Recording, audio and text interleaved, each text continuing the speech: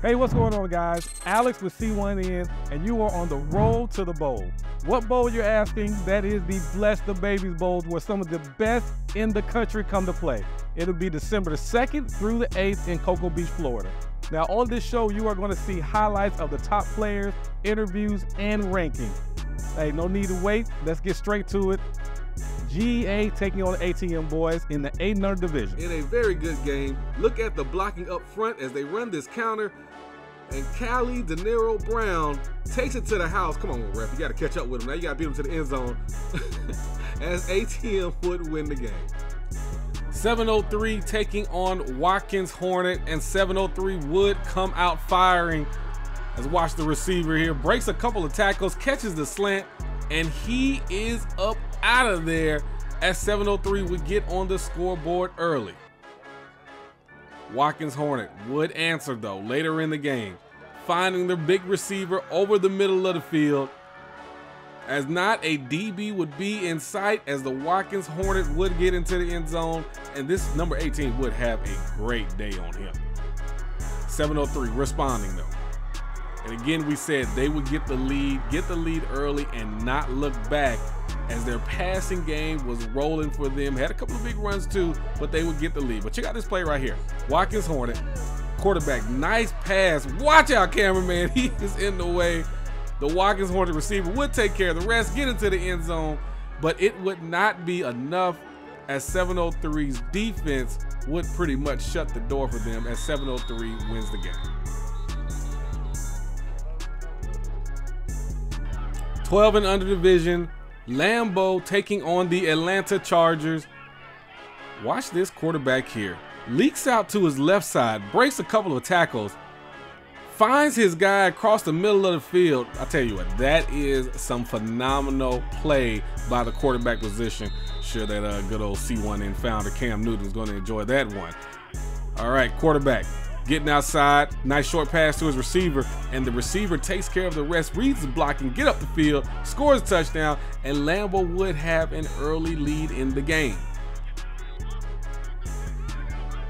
Lambeau back again on offense, one of the bright spots for the Atlanta Chargers. Nice interception by the DB, gets as many yards as he can, gets upfield to help give the Atlanta Chargers just a little bit of momentum.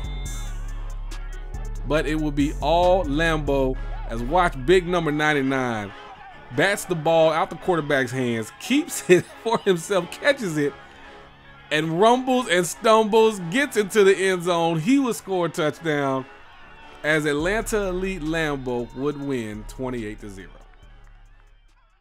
Lambeau looks good, and they look like they are ready to be considered one of the top teams in the country. Again, look, I've been following this team since 5 years old. And every single year, they just continue to get better and better and better. All right, guys, next highlights coming up. This is featuring the team Voodoo. For those that don't know about Voodoo, I don't think I've ever seen Voodoo lose. Let's check it out. Voodoo versus Eastside, 10-0 division.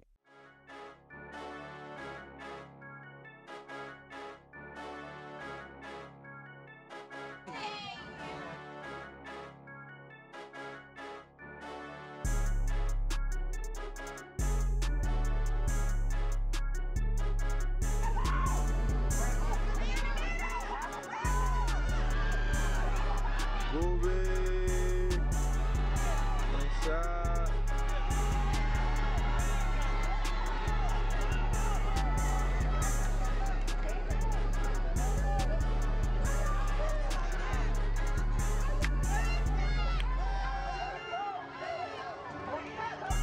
Oh, pass across the middle. LJ.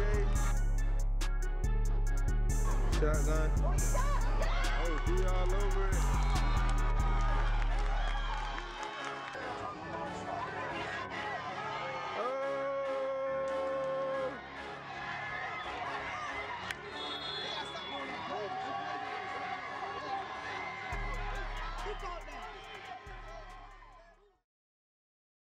The new national C1N rankings are in. At 5 and under, at number 1, Municipal Raiders out of Alabama. At number 2, Atlanta Elite. Number 3, Georgia Falcons. Number 4, Bessemer. And at number 5, Xavier Elite. In the 6 and under C1N national rankings, GEA takes the top spot. Right behind them is Bessemer Tigers from Alabama. And then coming up in the rear would be MBK Academy. At 7 and under, another Georgia team. It seems like the Georgia teams are dominating these C1N national polls here. Atlanta Elite, and again, Bessemer from Alabama. At number 3, up north, Cincy Hedgehog Boys. At number 9, Old Town Ducks from Detroit. And then Hemi Boys bringing up the rear. At the 8 and under division, ranked number 1 in the country, Adamsville. Following behind them, Pompano Chiefs. Then you see the Rare Breeds making their way, and Space City, and of course TNT from Texas, and then at the bottom, PPP, which is Peter Park Panthers from Alabama. In the 9 and under division, RDE takes the top spot, with So Icy taking, unfortunately, a loss this week. Pompano Eagles following up, Hulk Boys, and closing out the rankings is Relentless. In 10 and under, at number 1, probably the team that everyone knows about, the Atlanta Elite Voodoo, followed by Murmur Wolverines, and then Del Rey Rocks. At 11 and under, led by Coach James in the C1N national polls, the Georgia Eagles. At number 2, the Turret City Ducks. At number 3, MCU. At number 5, let's go out there to Texas, DEA. West Orlando following them up. And then at number 10 will be AME from Kentucky. In the 12 and under division, at number 1, Fort Lauderdale Hurricanes. Going down the list, you see Alpha Dogs, North Carolina. Then Built Academy out of Texas. NTB Bulldogs out of Missouri. Watkins out of DC. Of course, the Atlanta Elite Lambeau team that we just showed earlier. And then Philly Stand Up, North Philly Blackhawks. In the 13 and under division for the C1N national ranking, at number 1, Rare Breed. They are considered the most dominant team in the country, hands down. Following them will be Boynton Bulldogs, Miami Gardens Ravens, led by a good coach over there, Coach Mack, know him very well. Detroit Cubs, OG Ducks out of Cali, Primetime Elite, Trayman Elite, Las Vegas Tribe, Certified South, and DMV University. What's going on, guys? I hope you are enjoying the show. I told you we have some great highlights. We have the rankings there on the road to the Bless the Baby Bowl, which we hope you guys are enjoying and getting ready for. Look, coming up next, we have an interview with Coach Keith from the OG Ducks. Matter of fact, he's on right now. Coach Keith, how you doing, man? Man, I'm good. Just in practice, getting our final few practices in before we get down there to Charlotte and compete. Hey, Coach. Now, what made you start the OG Ducks? About 14 years ago, I actually got kicked out of my league for hosting camps in the off season for $1. Said we couldn't talk to the kids, so they kicked me out my league, and I was with the Corona Panthers. And so I took my team to another league and told them, hey, if you let me in with this one team, I'll bring your whole organization the next year. And what happened was halfway through the season, my organization kind of left me out to dry. So then at that time, I had J.J. Taylor, who plays for the Houston Texans. We were trying to figure out who he wanted to be, and that was right when Oregon started kind of popping off with all the uniforms. So we chose, the kids chose to be they wanted to be the Ducks. That's how we started the Ducks, and I liked it at the time. It wasn't too many teams that was the Ducks at the time when we did it.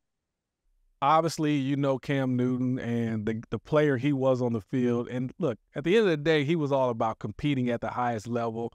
For you with the OG Ducks, what made you guys want to be involved with what C1N has going on? Pretty much because we like to compete. I mean, they tried to get us down there for the one on Labor Day, but it was just too late. And we was really looking at it. If the tickets would have been right, we'd have came. Anybody knows me knows we want to go play any and everybody. We want to play the best.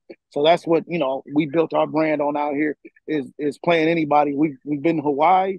We've been to Florida. Now we're about to fly back across the country and go to Charlotte. So there's nobody that has more miles than us when it comes to playing football this year. Coach, there are some great programs around the country that I'm sure you know well, whether it's Rare Breeze, whether it's Miami Garden. Can I ask you, are you the best program in the country? I feel like you got to put us in the top tier. I love what DeMarcus is doing at Rare Breed, but to me they're a one team show. Broad with the Miami Gardens is really a great program. West Orlando is a great program, top to bottom. But I would like to think we're in the conversation with all of them. But a lot of times we don't get to showcase our other age groups just because we're the only team this far out, and it's like we can't travel every week across the country where you guys have, if you're in Atlanta, you can get to Alabama, you can get to Florida, y'all all right on top of each other where y'all can drive. If it was like that for us, like I said, I would love to be in that situation to be able to go up and down the coast. We'd be in Florida every week if we had to play the best. Coach, man, we appreciate you so much for coming on. Hey, stay healthy, have a good season, and we look forward to seeing you guys later down the road. Next on the show is Coach Mike. Mike, I know you're up right now. I know you're listening. I know you're smiling, all that kind of good stuff. Look, man, you played football, right? You had a couple of good days that people got a chance to see. How have you been able to take your football days and translate it into coaching and, just moving this youth program forward with HL Elite? Well, what I guess starting off, what I have been able to do is I've been able to take like the good days and the bad days for me playing and been able to give it back to the boys. I dealing with football, you got a lot of ups and downs. I think the kids just see the glamour and see all the the money getting spent and dance and all, but they don't see behind the scenes and the hard work that you got to put in and the dedication to really try to, get to that point of going to play college ball and pro ball, because it's not easy. And then the ones that get to college football, I got a lot on us, and they're now learning the hard that, just because you're getting NIL money and all that, it's still not easy. You got to work, you know what I'm saying? So it can be taken from you. The game can be taken from you any day. So I think the most important thing I'm giving to the babies is first the fundamentals and just what things that have been taught, teaching the proper way of blocking it, all the small things. And then I think to the older guys, just getting them ready, getting them prepared for the real world when they got to go out on their own. Now, Mike, if you were blocking for me back in the day, then, I don't know. I think I might have been able to put some yards up behind you. But look, man, offensive line is one of your specialties. If you look, you have guys now in the college ranks. You have guys doing well in high school. Kind of that is your forte, right? You tell me about coaching the offensive line and coaching the young kids and making sure it translates. The most important thing is I've been able to teach babies how to block the proper way. And I think by teaching them the proper way, translate to when they get to high school, like at Langston Hughes, I got a couple of kids that played me since they were 7. I mean, they're bona fide athletes right now, headed to college. And one of them is Dontrell Glover, man. I love him. He like my kid. He like my kid, you know what I'm saying? And the way he works on and off the field, you know what I'm saying? Just that determination, that dedication that we put in from a baby, it paid off. Mike, one of the things I've seen you do, whether it's at the high school level, again, college level, that is what it is, but at the youth level, I noticed you like to play the best competition that's out there for your kids. Why do you do that? I think I get them ready. Starting youth, I learned with my last 2 groups I had that if you get them to, okay, for prime example, we used to play a lot of Texas team out there in DFW. The great funny thing about it, I was laughing the other day with Coach Tony that's from there, that DeSoto and them Duncanville team. That's most of the boys we played against. So I think that got my kids ready to play, you know what I'm saying? And I think it definitely got them ready for Power 5 Division I football. So I think what you do early is, you travel, you get them jitterbugs out. So they'll be used, because sometimes they get used to hitting the same folks in Atlanta, but you take them outside of 25 and 85 and let them experience something different, that when it's time to go to college, like you see KJ and them right now, man, like they tearing it up because they so used to traveling way before they even got to University of Georgia or, wherever they may be, Ohio State or whatever. So, yeah, I think that's the most important thing that we try to put in and implement, that we travel and take the kids out. You know what I'm saying? So it'll be like another trip for them when they get to where they were trying to go. All right, Mike, we plan to see you in October up in Charlotte. If you could, just give us a rundown on what's going to happen when they see your team on the field. Yeah, we're expected to dominate down in Charlotte. You know what I'm saying? We're looking forward to it. Cam event, man, which, you know, Cam is he's very supportive in the organization, ATL Elite. I mean, I love my guy. You know, I raised him. You know what I'm saying? It's my dog. You feel me? So, you know, him bringing his babies back to my organization was big for me, man. Like, I would definitely appreciate it. We're going to support everything he does moving forward. Him and Dad, brother, you know, all of them, man. You know, they family. So we're looking for to dominate. We're looking for to dominate at all ages. I know 8's going. I think my 9s are going, my 10s. So we're looking to dominate. You know what I'm saying? 8 just coming off a big win against GA. You know, I had to take care of Ken. So, you know, we looking forward to it, man, having fun and enjoying Charlotte. And yeah, we plan to go out there and dominate. Mike, we appreciate you so much for coming on. Before we finish up, we have to acknowledge the guy, the player of the week, Jamil Sherrod with the ATM boys. Look, man, they said you were doing your thing on the D-line and the O-line. Salute to you, man. Great job out there. Hey, guys, that is it for this week. We hope you enjoyed it. Look, great highlights, great interviews, everything just fantastic, man. The C1N way, the Bless the Babies way. The road to the bowl. We hope to see you guys there. And also, too, look, if you see a baller, somebody out there, man, young man doing this thing, go ahead and give him a shout out. Send his stuff in to us. We will be featuring him on the show.